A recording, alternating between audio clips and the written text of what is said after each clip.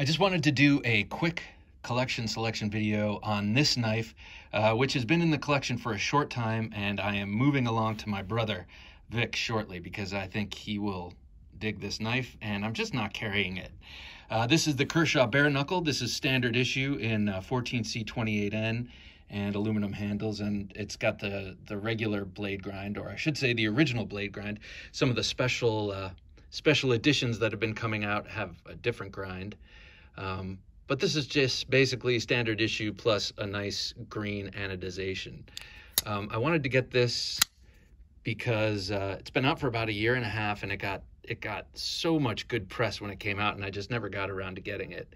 But it's an American-made Kershaw, and it's not assisted opening. It's on bearings, and it's in that whole 7777 family, as you can tell from the really cool blade shape.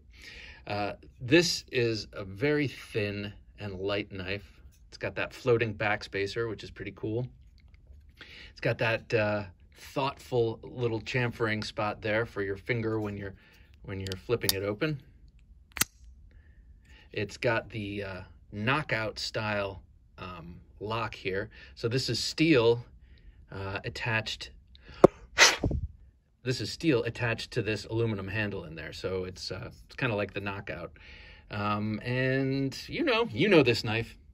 You know this knife.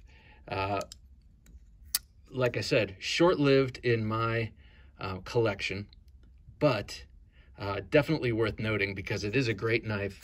And I am a collector of ZTs. I have a 8 or 6 or something like that, and this fits so beautifully into that canon. However, like I said, I'm going to give it to my bro. I think he's going to dig it. So I just wanted to show this. I mean, these collection selection videos are primarily for me to catalog everything that's come through my hands, that's come through the collection. And I don't do everything. Some things come and go too quickly, and I don't consider them a part of the collection. But this one, actually, now that I'm holding it and looking at it through the camera, is going to be hard to let go. This is the Bareknuckle. Kind of a funny little tip of the hat name-wise to the knockout.